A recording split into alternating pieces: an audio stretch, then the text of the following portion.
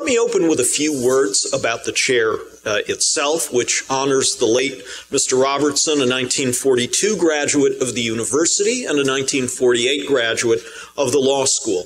Harrison was a leading practitioner and real estate investor in the city of Baltimore and a civic and philanthropic leader in Baltimore and Palm Beach, Florida, as well as a dedicated and engaged alumnus of both the university and the law school. Upon his death in 2013, a bequest from his estate, together with gifts made during his lifetime, funded the Harrison Robertson Professorship. The inaugural Robertson professor, Kimberly Kessler Ferzan, received her BA from the University of North Carolina and her JD from the University of Pennsylvania. Even as a law student, she had a strong interest in criminal law, and after graduation and a clerkship, worked as a prosecutor in the public integrity section of the Justice Department's criminal division, handling criminal cases against public officials. She also served as a special assistant U.S. attorney for the District of Columbia. Kim began her teaching career at Rutgers Camden, where she won several teaching awards. She spent the 2012-2013 academic year as a visiting fellow at Princeton University and joined our faculty in 2014. Much of Kim's scholarship focuses on choice and blameworthiness. Her book with Larry Alexander and Steve Morse, Crime and Culpability, A Theory of Criminal Law, argues that moral blameworthiness is a necessary condition for criminal punishment and a reason, although not always a sufficient reason, to punish. In short, it takes what the authors call a moderate retributivist position. The book derives a theory of moral culpability that considers an actor's state of mind, assessments of risk, deliberation, and motivation. In a large body of work, Kim applies her theory of the mental determinants of culpability to specific issues within criminal law. One often consequential mental state on which Kim has written several times is intent. As we know, the consequences criminal law attaches to an act often turn on whether that act was intentional. We often assess intention by observing results and asking whether the accused was motivated to produce those results. But as Kim points out in her important article, Beyond Intention, equating intent with motivation may limit the notion of intent in normatively puzzling ways. If, motivated solely by hunger, I go hunting and kill and eat the first thing I come across, which I know happens to be on an endangered species list, does it make sense to say that I didn't intend to kill an endangered animal simply because I would have been happy to eat a non-endangered animal? Kim criticizes the link between motivation and intent, contending that we need a theory of intent that is grounded in the philosophy of mind. This, she argues, would focus on whether an actor understands empirically and conceptually that one act is linked to another. Intent is therefore, in her view, a broader concept than motivation. This has implications not only for the many cases in which criminal liability turns on intent, but also for the few cases, such as hate crimes, in which criminal liability turns explicitly on motivation. We cannot equate the two concepts in either case. Kim has also written extensively on mental states that involve taking dangerously excessive risks as they relate to legal concepts such as recklessness or depraved indifference to human life. Her focus here has been on choices made and how the actor understood his or her choices. Kim has turned several times to the topic of self-defense, which she analyzes from the standpoint of the consequences of culpability. In particular, she argues that culpable aggressors, and even those who culpably appear to be aggressors, forfeit rights, and consequently that we can use force against them. Non-culpable aggressors, culpable aggressors, by contrast, do not forfeit rights even in the situation in which their actions may, by hypothesis innocently, cause another's death. This implies, at a minimum, that non-culpable aggressors do not commit a crime by fighting back, nor do third parties commit a crime by coming to the aid of the innocent but lethal aggressor. All of Kim's work, whether on self-defense, intent, premeditation, Recklessness or Preventive Detention, aims to build a philosophical foundation for the criminal law's treatment of the topic at hand. Often she concludes that issues that seem settled are actually more complicated than they appear. These analyses have established her as a leading figure in the philosophy of criminal law. Today, Kim will explore the connections among risk, mental states, and culpability, themes that have motivated several of her prior papers, and will tie those to questions of causation. Please join me in welcoming the Harrison Robertson Professor of Law, Kimberly Ferzan.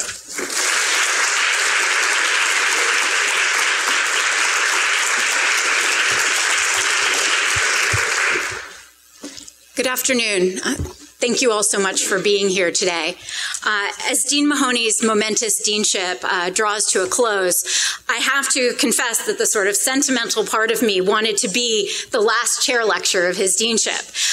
Dean Mahoney is the dean that brought me here, and his enthusiasm for my work and for having me be a part of this school was a large component in my decision to come to Virginia.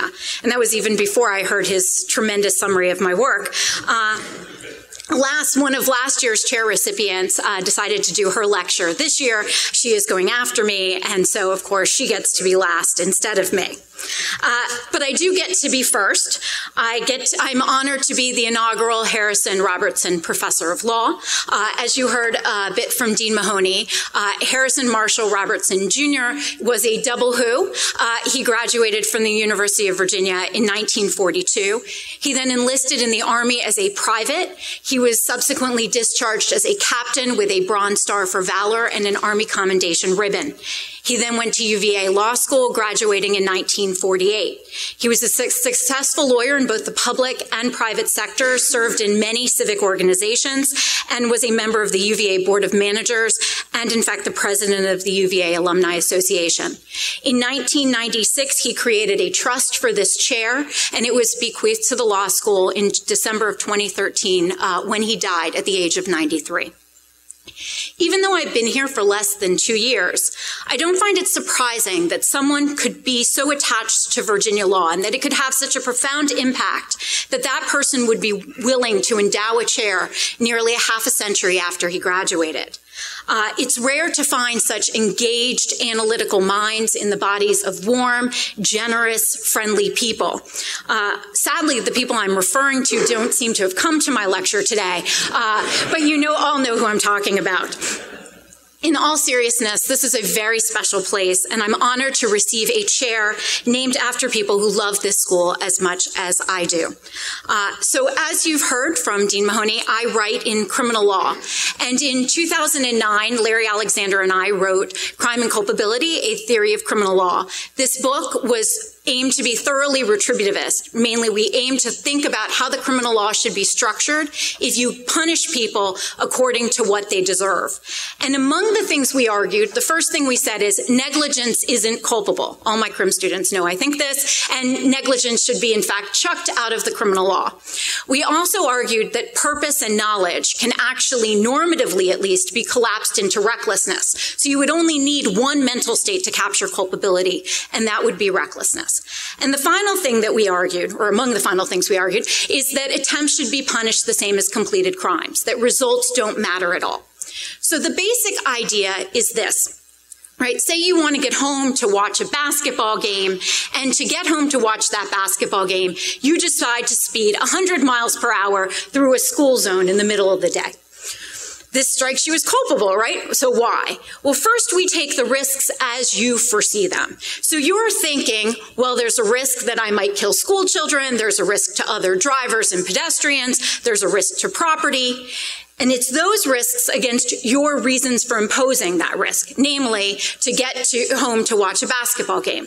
Then law or morality is the one that does the balancing, right? Do the reasons that you have justify the risks that you're imposing? Here, certainly not. You don't get to risk little children's lives to watch a basketball game, even a UVA basketball game. On the other hand, sometimes your reasons do justify imposing the risk, so you get to speed at least a little bit to take a friend to the hospital. So this formulation seemingly allowed us to reject causation, 2 fires combine at the same time to burn down the house? Who cares, right?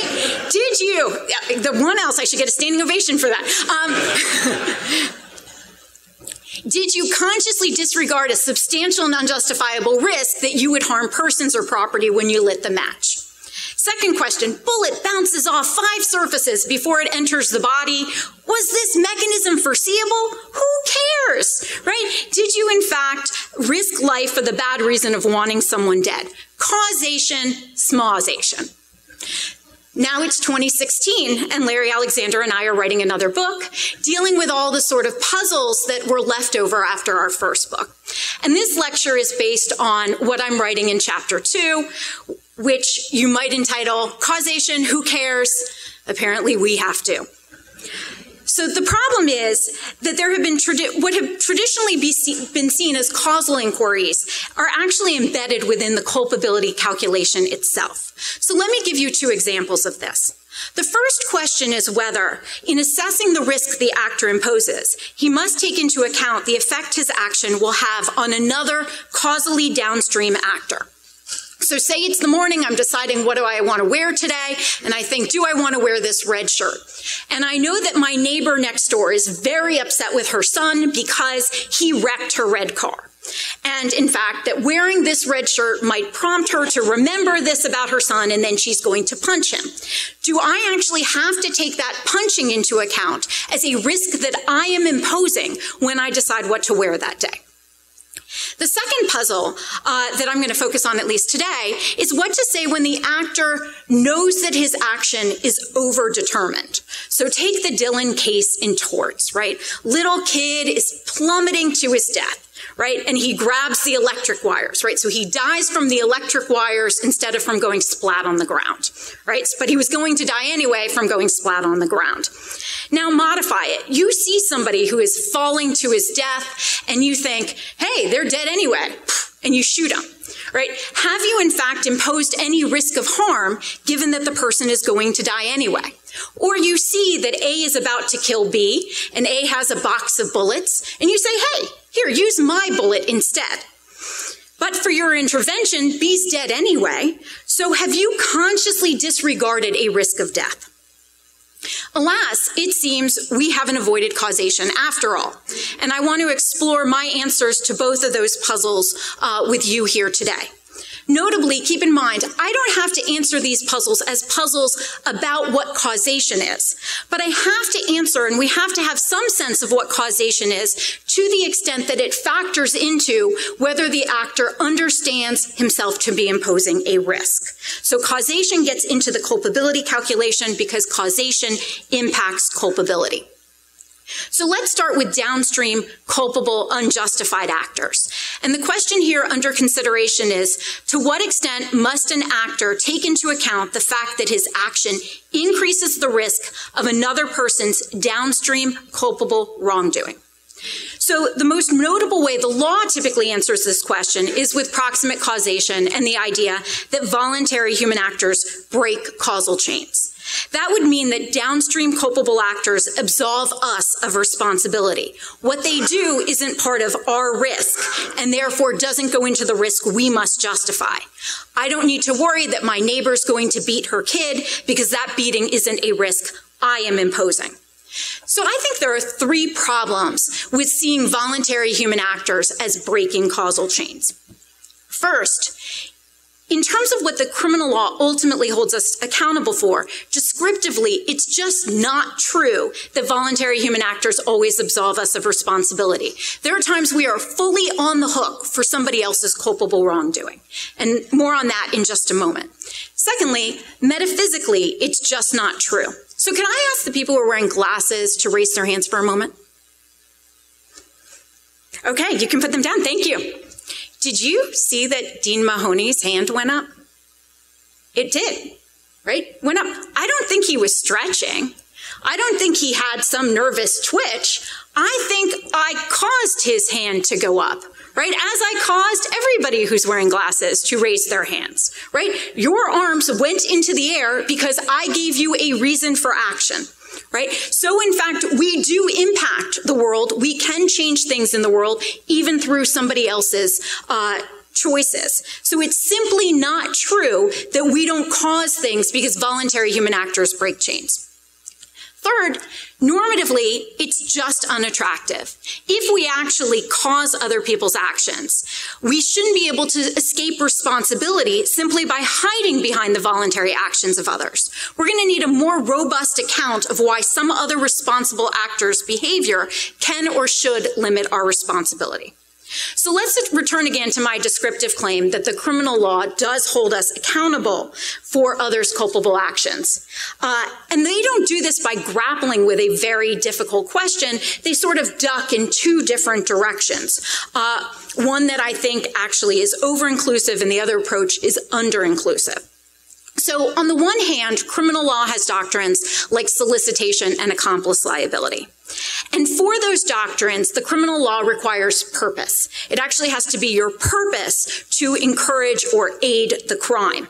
That means that there's no accomplice liability for the person who provides the address of a known drug dealer, knowing the person's going to go off and buy drugs. No accomplice liability as to the distribution of those drugs. And, at least under the Model Penal Code's formulation, there's no accomplice liability when a prison inmate hands another prisoner a knife that the prison inmate knows the other person is going to use to stab a prison guard, right? Because in those cases, it is not his purpose to cause the guard's death. He only knows that the guard will die. Now, certainly in the face of this second case, the Fountain case, Judge Posner did decide that knowledge was sufficient because it seemed like a really serious harm. But the Model Penal Code still stays wed to purpose. And we're still left with the question, why is it? Why does purpose sometimes matter? Why does knowledge sometimes matter? What's the grounding for this? And more importantly, we are sometimes on the hook for others' voluntary human actions. Now, the other way that we're on the hook for other people's actions is through criminalization itself. So let's say that I'm a well-trained gun owner, I live out in the woods, I don't have kids, and so I'm not going to harm anyone by having a gun. But in fact, the state is worried that somebody else might steal my gun and shoot someone with it.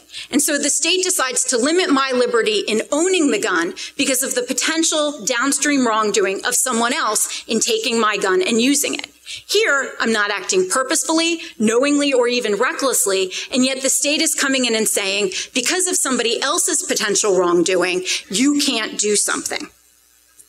So at this point, we know that we have causal effects on other people, and we know the law sometimes holds us accountable for these effects. But we need to know why these effects should or should not count.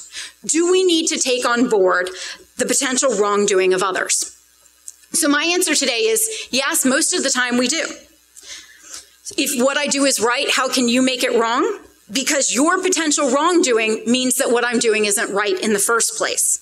My action can become wrong because it increases the risk that you will do wrong, and thus I can be culpable for deciding to take the action anyway.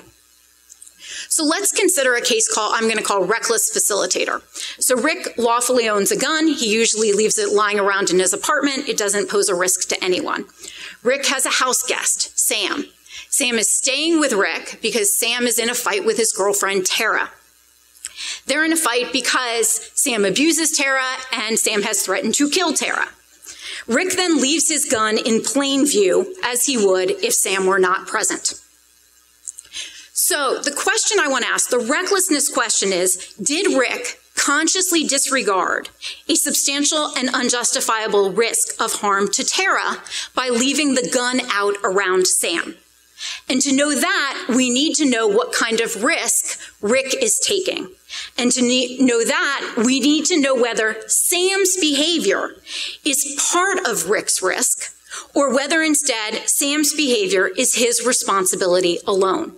Right? Now notice these aren't cases where you're leaving a gun out around irresponsible kids or something like that. You know you can't leave a gun out around irresponsible agents. The question here is, when Sam's a fully responsible person, is in fact Sam's conduct or his potential conduct part of the risk that Rick has to take on board?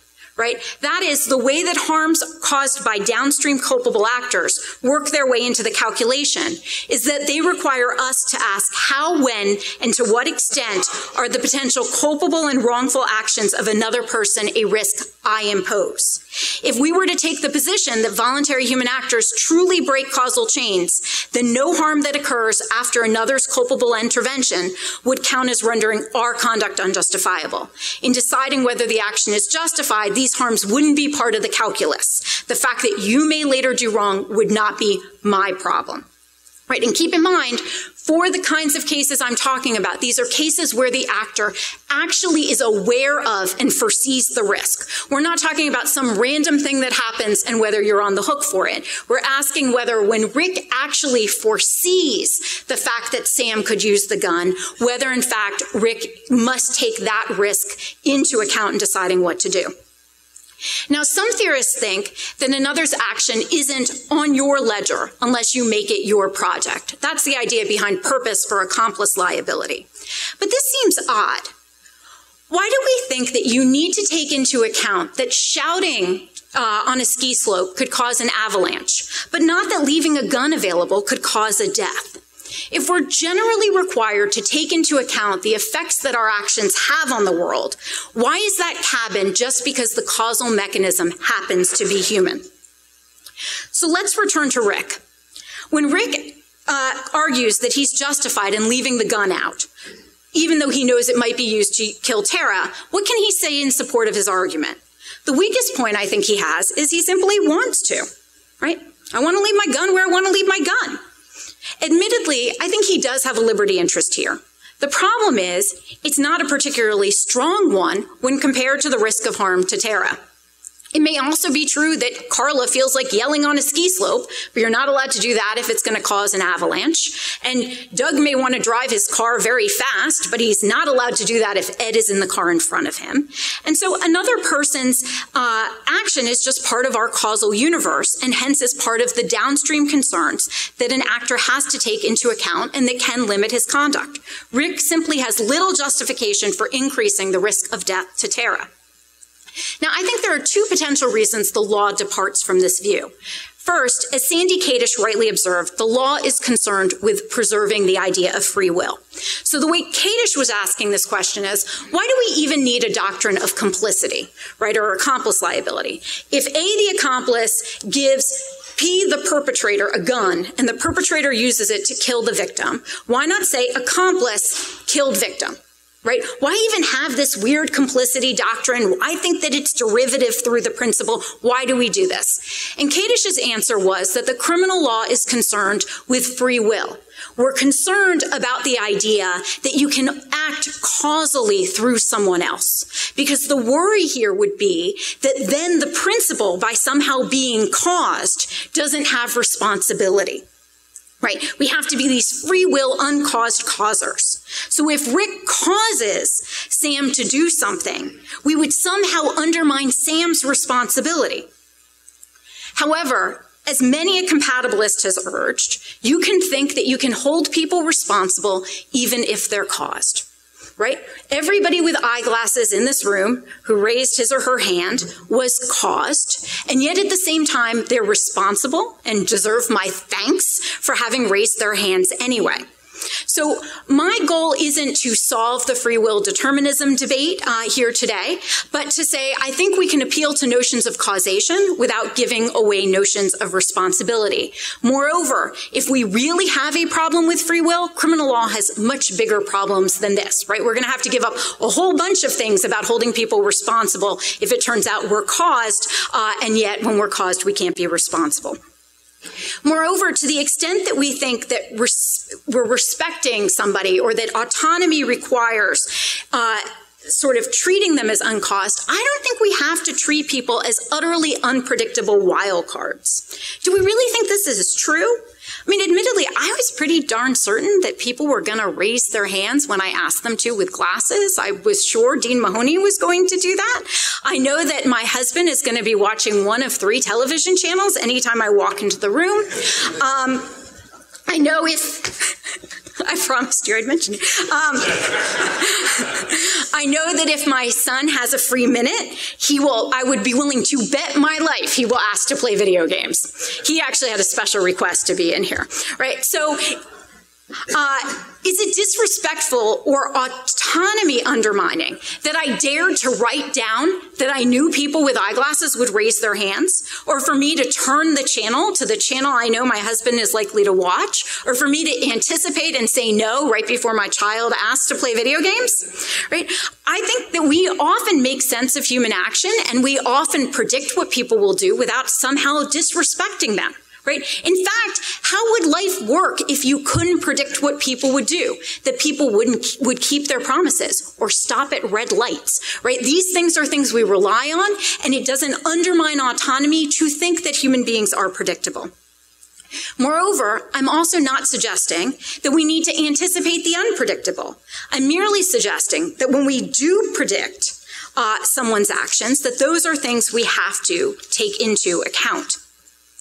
So if the law's metaphysical concern is unfounded, what's the other reason why the law is so reluctant to hold us accountable for another's acts?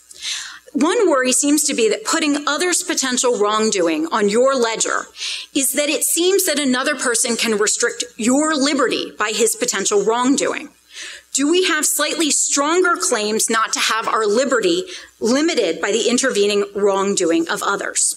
Right, so here's how I think we should think about this. There are some people who think voluntary actors always break chains. There are people who think they never break chains. Then there are the people who think when it's mediated that there's sort of a discount. So I don't understand the idea behind a discount, kill 5 people, get 5 people free. I don't understand the sort of discount principle. But I think that what's underlying that intuition about a discount is the idea that when this risk is being imposed by somebody else's potential wrongdoing, you actually get to put an additional weight on your side, that there's actually a harm to your liberty that supports the justifiability of your conduct. So let me explain what I mean by this. Assume A and B both go camping, and they're both supposed to sort of stomp out their fires. And I've learned from my nephews that really what you're supposed to do is pour tons and tons and tons of water so the wood can never, ever, ever reignite. But in my world, for purposes of this hypo, it is justifiable to leave a campsite with a campfire that only has a 5% chance that has less than a 5% chance of rekindling. So if it's 5% or more, you got to do more work. But if it's less than 5%, feel free to move on. So now let's assume you've got A and B. And A says, well, I've done a really good job here, but I foresee that the culpable C who's out there, the bad guy who always has the gasoline to reignite fires, there's a 5% chance that he's in fact going to reignite this fire, right? And then it looks like leaving the fire at that point is unjustifiable if that 5% is on A's ledger. B, on the other hand, has left the same 5% chance, but the 5% chance there is just an ordinary average breeze will reignite. Now, it looks as though A and B are doing the same thing, 5% chance of reignition. But I think what A would say to us is this is very different. If you take C out of the picture, there's a very, very, very small chance that what I have left will reignite into a fire. And what that means is that what C is doing in roaming around and pouring gas on fires is imposing a cost on me that I have to do more work. Right? I have to do work because I foresee someone else's action. So A would be fully justified if he could exempt C's possible wrongdoing. So C's able to impose this cost on A. Costs A would not otherwise be required to bear absent a chance of wind. So I claim that A has a reason that supports the justifiability of his conduct that B doesn't. A's liberty interest here isn't just the liberty interest of wanting to be able to roam around and do whatever he wants. A has an interest in not having other people impose obligations on him, make him have to do more because of their culpable wrongdoing. So it's true that they are both faced with the same causal universe with the same probabilities, but we are reluctant to think that the otherwise permissible actions or otherwise permissible actors should yield their liberty because of others' culpable wrongdoing. Yet that is precisely what is at stake when we allow others to impose burdens on us by their culpable choices. In most cases, I think even this additional weight on your side of the ledger, just like your side of the ledger of wanting to see the Knicks game, isn't going to be sufficient to overcome the harm to others. That Sam imposes a burden on Rick is not enough to outweigh the risk of harm to Tara. But when these burdens are more substantial, they can justify acting despite the downstream risks that others pose. Now, look, we don't have a lot of sympathy for Rick. We don't feel badly that he can't leave his gun lying around in the presence of abusive, misogynistic, violent house guests, right? But this case also poses a problem for merchants selling lawful goods, right? So gun shops sell guns, kitchen supply stores sell knives, liquor stores sell liquor. And so the question is, what should we say about the person who sells a gun that might be used in a robbery, sells a knife that might be used in a stabbing, sells a case of champagne that might be used for a high school graduation party? The merchant might believe that there's a small risk that the harm will occur. May he simply sell the item? So in earlier work, Larry Alexander and I wrote a separate paper where we argued for recklessness, we love recklessness, and argued for a shopkeeper's exemption. And recently, Michael Moore and Heidi Hurd also decided to adopt recklessness and thought that a shopkeeper's privilege was the way to go in these situations. They unpacked this as 4 separate requirements, and I think that those separate requirements of when the shopkeeper's privilege would apply are instructive to exactly this kind of balance that I'm talking about here. So the first thing they said is shopkeepers only have a privilege to sell something, right, that they see could potentially cause harm, when in fact it's human action and not intervening non-human forces, right? That's because only human actors put something on our side of the ledger. They said that the crime facilitated and the degree of facilitation have to be insubstantial. Well, that makes sense because when we're balancing risks versus reasons, the greater the risk you're imposing, the better your reasons have to be. They said the sale has to be part of a larger routine. That, again, makes sense because we're talking about somebody's autonomy interest. So the interest in going out of your way to double-check things about where your champagne's being used is quite different than the interest you would have or how your liberty would be limited because somebody has asked you to special order a cleaver that cuts through bone, right? In that case, so we limit your liberty somewhat. And there have to be strong agent relative reasons of autonomy that support the act of aiding. Again, this weight on your side that, in fact, by worrying about other people's wrongdoing, does this, in fact, impose a burden on you? So in the average case, shopkeepers simply aren't going to be aware of and consciously disregarding any significant risk that their products are going to be used for illegal means. Nevertheless, in an idealized criminal law, when shopkeepers are aware of these risks, we would attend directly to the liberty interests that are at stake. Anytime we ask whether someone has consciously disregarded a substantial and unjustifiable risk, we need to know when the downstream action of another person counts as a risk we need to justify. And ultimately, Alexander and I are stuck with giving an answer to whether voluntary human actors break causal chains, even if causing harm itself is irrelevant to blameworthiness. And my claim today is that there's just no chain breaking to be had. Of course, this is only the first cut at the puzzle. Once we start balancing these harms against the causal influence, we've got to think more about what else could be on the actor's side of the ledger, what else counts as a liberty interest. One place this might be quite important is the idea of free speech. I won't pretend when you get to those questions that there are easy answers here. And I don't think there should be easy answers here. When you are engaging in an action that has the potential to make the world worse, even through the actions of another person, that's a consideration you have to take into account. Just as it may be the right thing to do to speed to get your friend to the hospital, but you should absolutely take into account the fact that you're risking harm to other people and their property. So that's just one of many puzzles in Chapter 2. And I just want to discuss one more with you in the few minutes that remain, because I promised you all some discussion of Dylan, the boy who was going to land and splat when he was instead electrocuted, right? And I may have said, who cares when 2 fires combine, but I didn't say I didn't think the puzzle was fun. And unfortunately, I have to care about this puzzle because, in fact, it impacts culpability. Okay, so recall again that Dylan is the case where the boy is plummeting to his death. And he grabs the electric wires and he's instead killed by those. And we're going to substitute instead that Harry is plummeting to his death, and Greta sees this and she thinks, well, Harry's as good as dead. And if you think Harry might live, imagine spikes coming out of the ground. Whatever you need to make sure you're clear, Harry's going to die when he hits the ground on impact. But Greta says, okay, he's as good as dead, I'm going to shoot him. Or imagine that Ingrid has always wanted to kill Jake and sees Ken, a skilled sniper, pointing a rifle at him. And he's got a huge box of bullets. And Ingrid says, here, use mine. Right? Not all of these puzzles even have to involve culpable, evil, vicious people. You can imagine, as Adel Haq did in a paper, that terrorist says to driver, take me to the school or I will kill you. And we can similarly ask whether the driver is blameworthy for taking the terrorist to the school when he knows that if he doesn't take the terrorist can simply call Uber.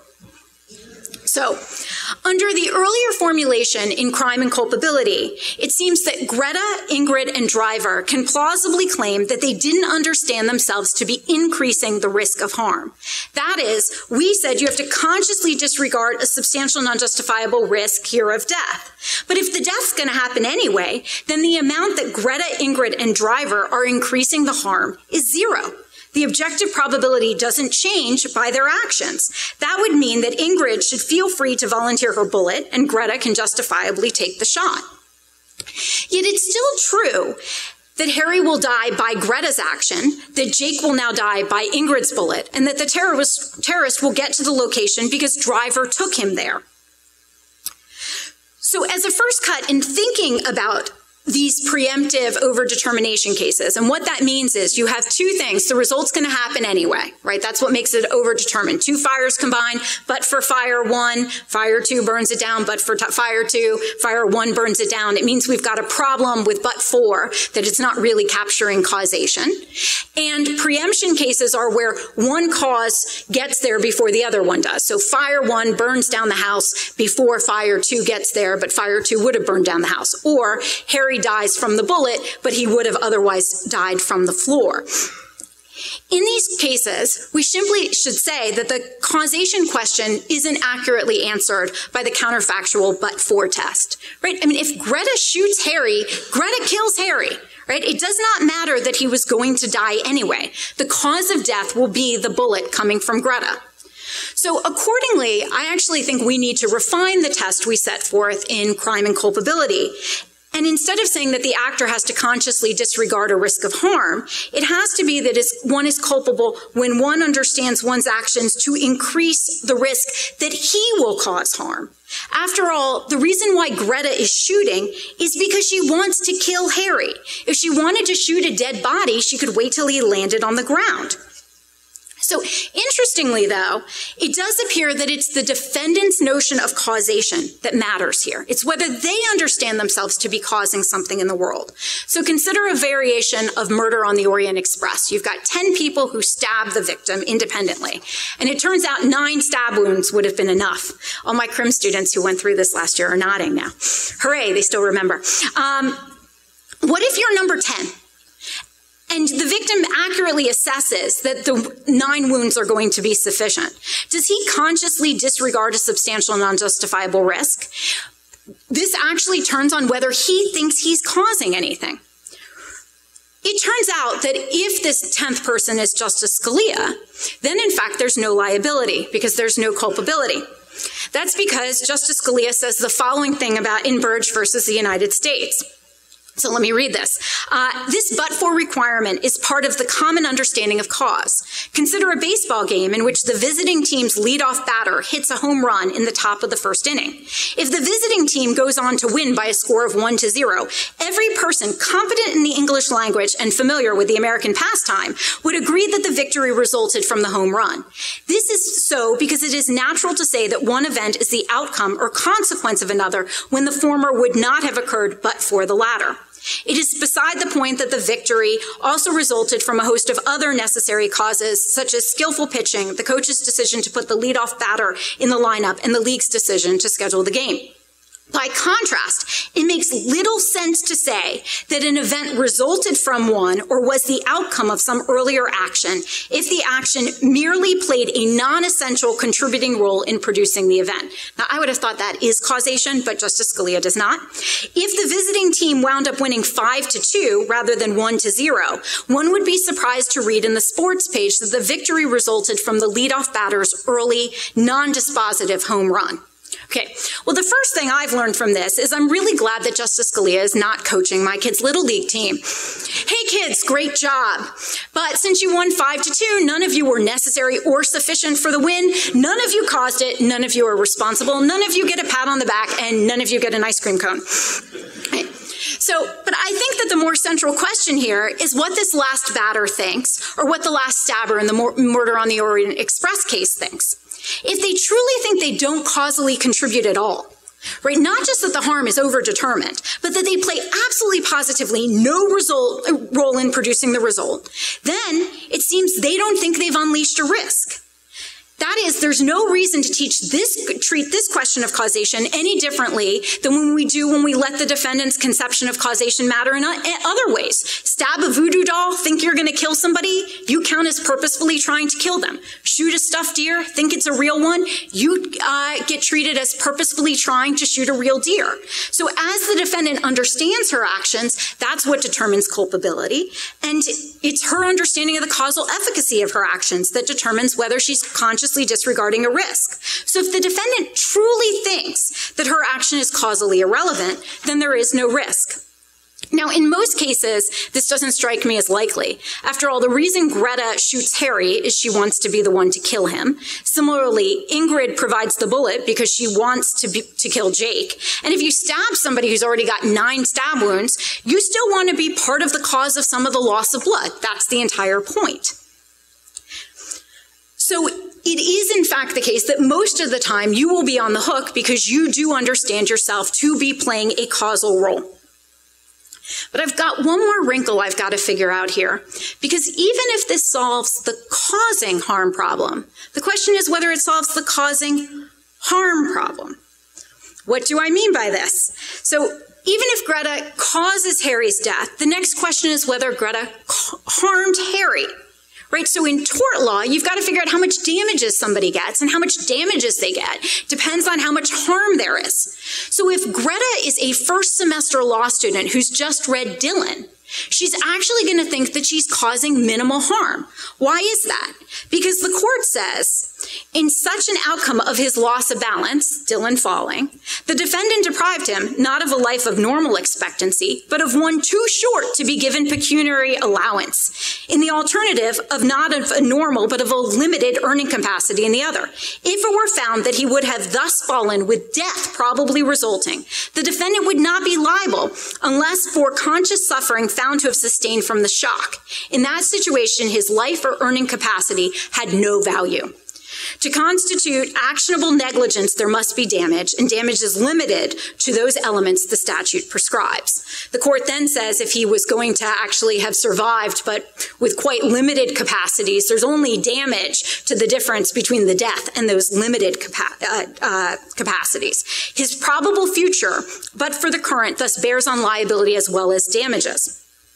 So then you'd have the question that even though Greta clearly kills Harry, how much has she harmed him, at least on her conception of what he's doing, right? He's as good as dead Harry. I disagree with Greta. I think criminal law doesn't have to follow tort law's approach to valuing people. As Larry Alexander and I have actually maintained elsewhere, individuals' lives should count as legally and morally protected interests until the moment they actually die.